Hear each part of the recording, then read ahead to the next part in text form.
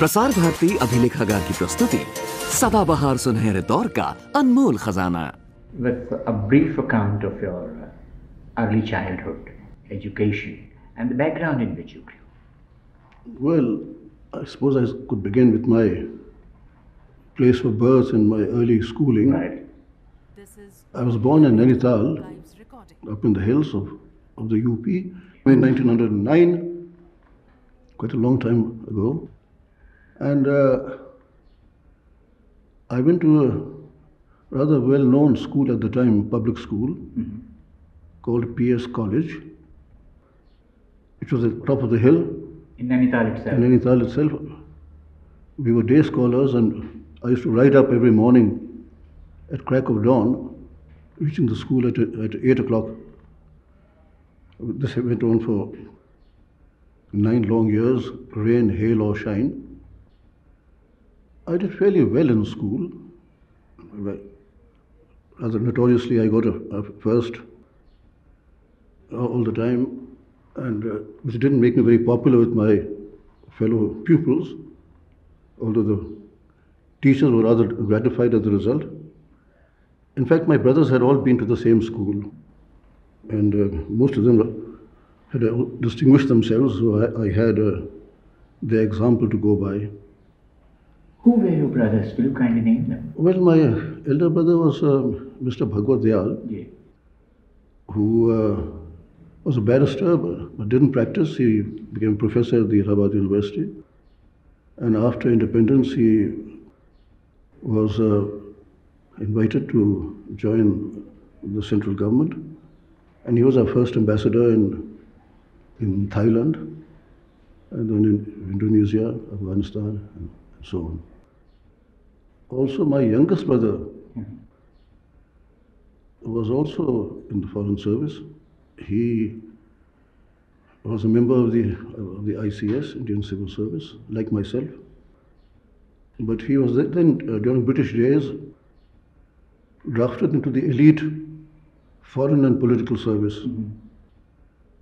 Members of the service were chosen Viceroy himself. What is the name of your younger brother? Rajeshwar Dayal. So Rajeshwar Dayal then served in the foreign and political service as an agent to the Governor General in Gujarat and Kathiawar states and some other positions. And after independence, he naturally belonged to the foreign service, and he was Panditji's first private secretary, dealing with the foreign affairs matters. So now coming back to the school. So we were all at that school. There was a long tradition of Dayals in the school. In fact, my elder brother joined in 1909, the year I was born, and my youngest brother finished in 1930. We were a long series of brothers, 5 brothers. One of my brothers also became the... Your teacher must all be foreigners and Britishers particularly? Well, yes, some British and some Anglo-Indians. There were not too many Indian students, very few in fact. Even students, there were not too many Indians? No, very few. Well, after my schooling, I got a first class honours in the senior Cambridge, then came down to Allahabad and joined KP College there, did my intermediate, where I didn't do so well. Then switched over to the BA, from science to arts, and there I did quite well in the BA, got first class, pretty high up in the list, with coming first in 2 of the 3 subjects in the university. Then MA, I was the only first class in both the previous and the final MA. Your subject in MA? I was an MA in history, and BA in economics and history, and of course English. Well, as students who were supposed to be good at their studies were expected to do those days, I, along with so many others, took the ICS examination. The idea was to take it from England because there were certain advantages if one passed out in England. However, I had a try, and to my surprise, I got in. So When was it, sir? This was in examination took place in 1931. Well, I spent 2 years at Oxford for my After your selection? after the selection. In 31? Yes, as a probation on the Indian Civil Service. I thought I'd do my MA from Oxford, but I didn't make up my mind to take the course. I took the easy path and just had a very pleasant and I hope a useful time at Oxford. I happened to have been assigned to the UP, to which I belonged, which was regarded as rather fortunate by my other fellow Indian ICS probationers because everybody wanted to go back to his home state. But I think I was awarded my home state because I was fairly high up in the list. Right. Well, it was a great experience being in the service. So before we come to the service and how you did and all that, will you be kind enough to let us know about a little more? When were you married? Were you married before you became ICS and all that? And the situation, the family background at that point of time? No, I wasn't married then. I married considerably later. After coming to service? Yeah, after coming to the service. In fact, we belong to regarded as a fairly progressive community, and with the Mathur Kaistas. My family comes from Agra, actually. And so we're quite a well-known family of Agra. And my grandfather were lawyers and regarded as Raises of Agra. Right. My father decided to go up to Nainital, which had just been opened up, the Congo area, to start his practice. To begin with, the idea was that one goes to a Mufassil town to start his practice and then comes to the High Court subsequently. In Agra, he already had a base because his uncle was a leading lawyer. But he liked Nainital so much and he raised a family there, so we enrolled in school, so we decided to stay on there.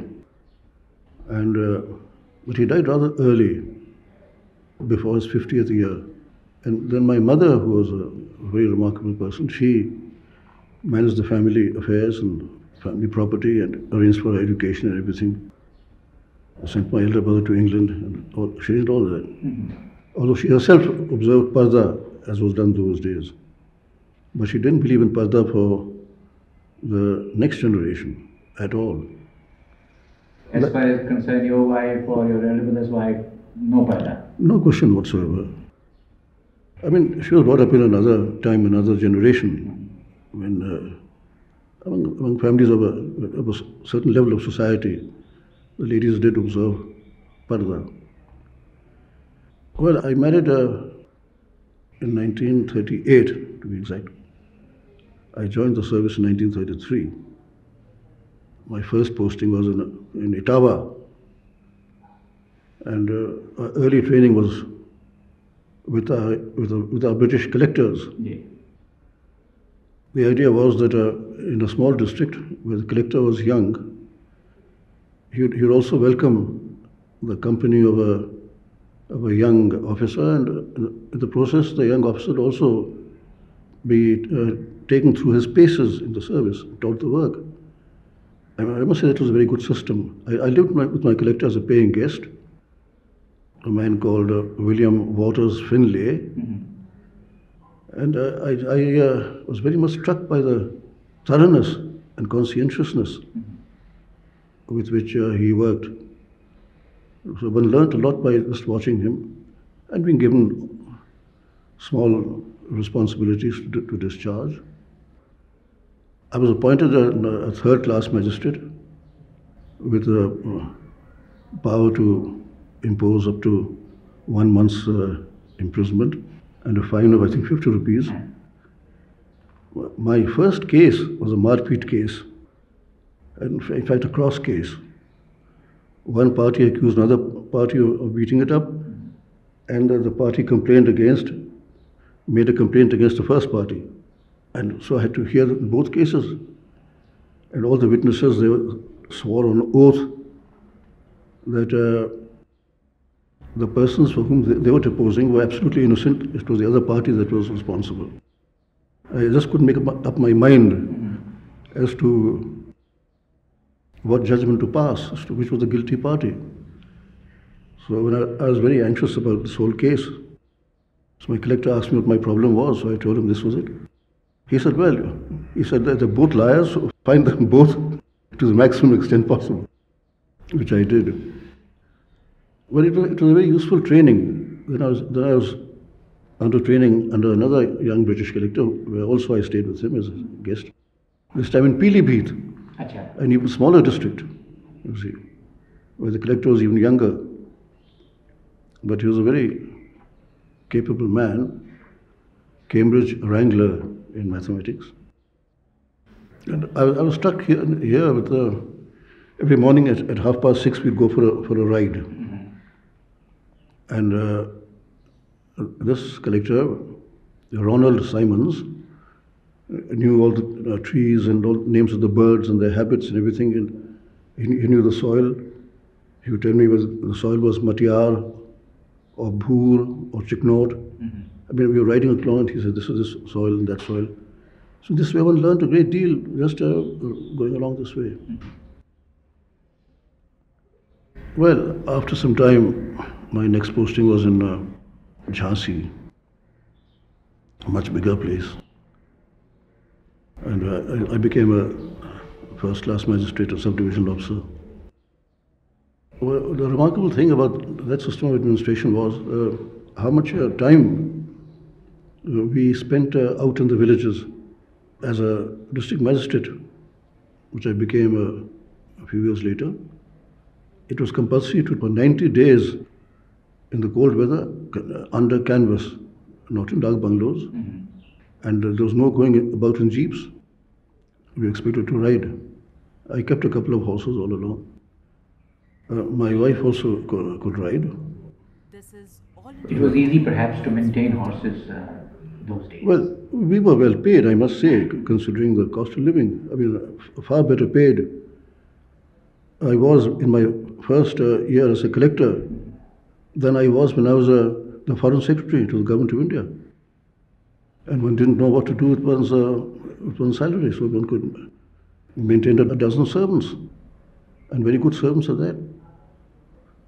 But that apart, I mean, we didn't have any financial problems whatsoever. But we really got to know the villages by riding in their midst and spending such a long time under canvas, settling land disputes on the spot, inspecting thanas, town areas, and so on. My wife had just come back from Cambridge after taking her MA from there. And she wasn't used to this kind of district life at all, but I must say she began to enjoy it. She happened to be the daughter of Sir J.P. Srivastava, who was a minister of education in the UP and finance subsequently, and a big industrialist. Subsequently, he came to the Viceroy's Executive Council, and at the time of his death, he was a member of the Raj Sabha. So we then spent some time in Jhansi. At least I got married later when I was in Karvi, Banda district. And after that we went into settlement, land settlement. So also very good training. I did the settlement of Tehsil. I think in early days, officers, when they began serving, they were sent to settlement in any case, wasn't it? Well, not all officers. This was regarded as a trying, difficult job. And those who went into settlement were fairly well regarded in the service, because it gave them a thorough grounding of agricultural matters. Well, it meant being on horseback from early morning to late in the evening, and seeing every single field and classifying the fields into different categories and settling a lot of disputes on the spot, because all the land records were revised, the entire land revenue was revised. In course of demarcation? Yes, it was, the land revenue was based upon a certain formula, based upon the rental value of the land. And I remember then that I raised the land revenue of Tehsil Sikandra Rao by 1 lakh rupees, which was regarded as a very big rise at the time. This was the 40th year settlement. And in fact, the Nawab Sahib of Chatari, whom I knew, was a little annoyed because I'd increased his land revenue. It was again in the year? Substantially, in Aligarh district. To continue the chronicle, after settlement, I became a district magistrate for a while in Jhansi, then in Mathura, and then Barabanki, near Lucknow. I then was called to the secretariat in Lucknow as a deputy secretary in the Civil Supplies Department. Sir, I'd like to intervene here and ask you another question. That you became district magistrate, and that was the period, even when you joined ICS, the national struggle perhaps was on.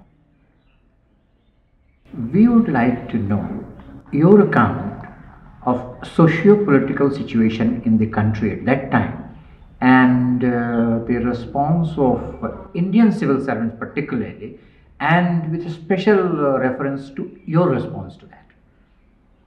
Yes, that's a very relevant question. I must say that for the first few years of my service, we didn't feel anything in the districts at all. There were the usual problems of the villagers and making use of forest produce and little trouble there, but there was nothing very serious. I happened to be in Mathura in 1940 when this individual Satyagraha was offered. Right. And Acharya Narendra Dev offered himself for arrest. And in normal course, he was arrested in a very civilized way, and that was that. There was no other problem in Mathura at all at the time. When I went to Barabanki, of course, the August movement came on. No, but before all that, were you feeling any stress as an Indian in civil service, perhaps, when the freedom struggle was going on? Not at that time. The stress began, I would say, from 1942 onwards, in my experience. Of course, there were troubles going on in other parts of the country. But in the districts where I was, it was only in Barabanki, from which the famous Kidwai family comes. And many of whose members I knew before the 42 trouble started, that the situation became somewhat embarrassing. Although I must say that the leaders there were very kind, I should say. They didn't make things difficult for me at all. And Jamilur Rahman Kidwai was one of the leaders there. He was arrested, but I'm glad to say that we had no lathi charges and no violence of any kind, either on the part of the demonstrators or on the part of the police authorities. I had a problem once over the cutting of telephone wires, which ran along the canal, because the instructions were from Lucknow that collective fines should be levied wherever such incidents occurred, where investigation also was impossible, because nobody would depose. I looked into the matter and I found that it would be very unfair to impose a fine, because people who did that sort of thing would bicycle up from Lucknow or wherever along the canal roads, wires and disappear. And the villagers in my district are people that didn't even know that this was going on. Now, if I had imposed a fine on them, then it would have been very unfair and unjust. Well, I was asked for my explanation as to why I hadn't taken any action. And this is the answer I gave. I said it would have been counterproductive, created resentment against the authorities. Till that time, the villagers were trying to protect their own areas as much as they could. Now, I must say, to the credit of the powers that be that were in Lucknow, no further questions are asked. So, yeah, generalize your observation and make a statement and see to your account of that. That on the one hand, the struggle was going on, people at large, they were participating in the struggle, and then government was busy in quelling their struggle. Did you feel any crisis of confidence existing between the Indian civil servants in relation to the people and Indian civil servants in relation to the British civil servants who were managing for them?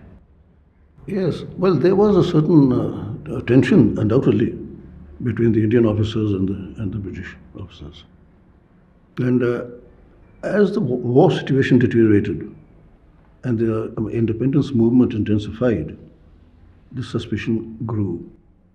And I must say in all frankness, that the British, at the head of affairs in the state, they began to favor, at least we felt they began to favor the Muslim officers, whether of the Indian civil service or the provincial service, over the Indian civil service officers. They never spoke to us about this at all. And I think they were very sensitive to our feelings. And I can say in my case that before the situation became very difficult for me personally, I was recalled to Lucknow. So that saved me from getting involved in a situation which I may have found very difficult. Now, my wife and her family, her mother, it's a very curious situation that her mother was a habitual wearer of khadi. She was the president of the All India Women's Conference, one of the forerunners of the ladies of the women's emancipation movement. She became a member, the only woman member of the UP Council and as vice president in the old days. I'm talking of the early 1930s. And she was a great devotee of Gandhiji, who actually stayed at their place in Kanpur and with all the national leaders. My father-in-law was of a different persuasion. You see, he was a minister and he had been knighted 3 times. So there was a certain feeling, a strong current, I should say, in the family, political current. The daughters, there were 5 of them, they were all very much with the mother, and my wife included. Did all these not create crisis of confidence in the family itself? Well, my wife tried to persuade me to resign. So I said, well, that's all very well. Your father is a millionaire, but I have to depend on my job for a living. I can't just afford to do it. But if a time comes when things become really too difficult and I'm torn between my sentiments and my professional obligations, then I'll have to take a very serious decision. I must say that I was saved from that particular choice. And not many members of my service, Indians, had to make that choice, because somehow the British managed to move us discreetly from a difficult situation to something which was less troublesome from the point of view of our consciences and our sentiments. I think subsequently, when the national government came in, they appreciated the fact that they did have people who had a thorough grounding in the business of administration. Do you remember some of your colleagues at that time? Some very, very distinguished colleagues. Well, among the senior most Muslim officer was Mr. Wajahat Hussain, who was a minister in the Kashmir government subsequently, member of the ICS, and whose son is now in the Prime Minister's Secretariat, a member of the IAS, son or grandson, I forget which. And what is his name, sir? He's also Wajahat. Acha. Yes.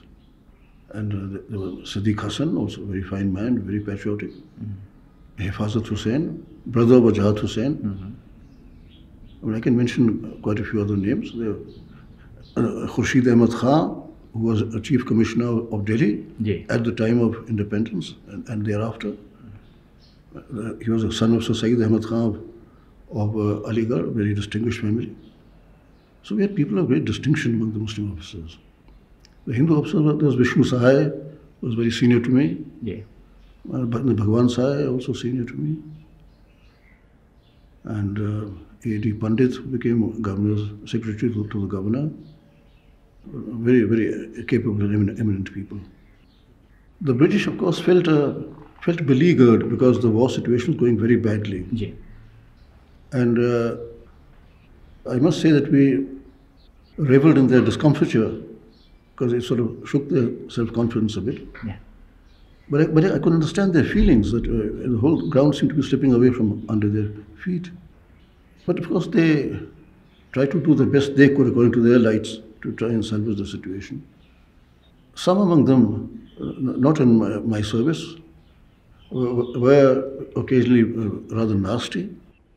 You see, a lot of people came in from abroad, British, in connection with the war effort against Burma and so on. Excuse me. So, sir, you were talking about some of your eminent colleagues, particularly Muslim colleagues. So, to continue this story further, we would like you to comment on other people also who worked with you and whom you still remember. Yes, well, I had a very capable officer, Ikram ul Haq, who was with me as a joint magistrate, both in Mathura and in Barabanki. Then he became a regional food commissioner during the war years. And at the time of independence, he came from Quetta, thoroughly patriotic person, but because of his home, he opted for Pakistan. Some other Muslims who, I think one or two of them for ideological reasons, did go to Pakistan. The others stayed on in India. Who were they, sir, who stayed in India and your eminent colleagues? Well, Khurshid Ahmad Khan was one. I mentioned Hifazat Hussain, Bujahat Hussain, Siddiq Hassan, Qureshi among the very junior officers. When did you come in UP Secretariat? In what capacities you worked there and up to what time? Well, I came in 1942 and end of, and I came as Deputy Secretary in the Civil Supplies Department. And in early 1946, I became Secretary to Government. I was Home Secretary. In UP? The first Indian Home Secretary in the time of the British. That's right. Will you tell us, as Home Secretary, some of the crucial things that you did or you faced? Well, that was... Because you were holding very sensitive post, particularly taking time into consideration. That was indeed a very sensitive post, and I was there during the transition period. Yes. When the Congress government came in, the whole situation sort of changed dramatically. Yes. I remember A lot of tension also built up because of the elections in 46. Well, particularly UP and Bihar, there was some, but there was no serious law and order problem that we could take care of those days. But the transfer of power was a very dramatic experience. And the manner in which the government house changed completely. Because we always went to government house in very formal clothes, black tie or sometimes tailcoat and that sort of thing. And suddenly we found that at the time of independence, the gates were thrown open and people just swarmed in. Anybody came along and all the mithais and other things that had been served in the dining room, they disappeared very quickly, and the whole situation was very, very different. But I remember we received cards for the ceremony, and on one side in English, the other side in Hindi. Even then? Yeah. And the card in Hindi said, "Dhoti pehenna uchit hoga." Well, I'm not a great fancier of the dhoti myself. So all my colleagues also were in a bit of a quandary as to what to put on. I thought the formal dress, Indian dress, is a tang pajama and a sherwani, which I put on. But many colleagues had to devise their costume, especially my South Indian colleagues from the ICS, put on a mundu and then a shirt over the mundu, which didn't look very formal. However, this was one of the experiences. There was a complete changeover. We felt a complete. Will you give us an account of this transition of transfer of power as you saw in UP, and particularly from your position as Home Secretary? You see, the troubles were brewing in the Punjab, terrible troubles. And we were very worried about our western borders. This was before independence. I decided to go to Lahore and find out things for myself. I saw the top officials there. The chief secretary happened to be an ICS man, a Muslim gentleman called Akhtar Hussain. Akhtar Hussain? Yes.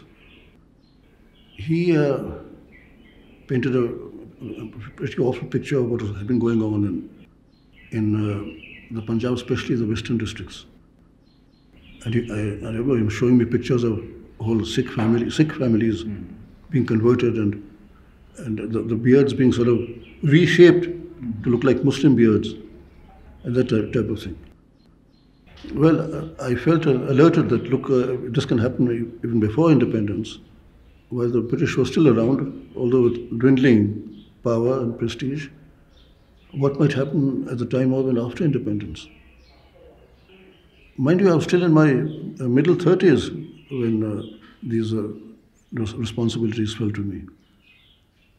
And I remember the British governor, the last British governor, was a person, very eminent man, Sir Francis Wiley, who subsequently became a director of the Suez Canal Company.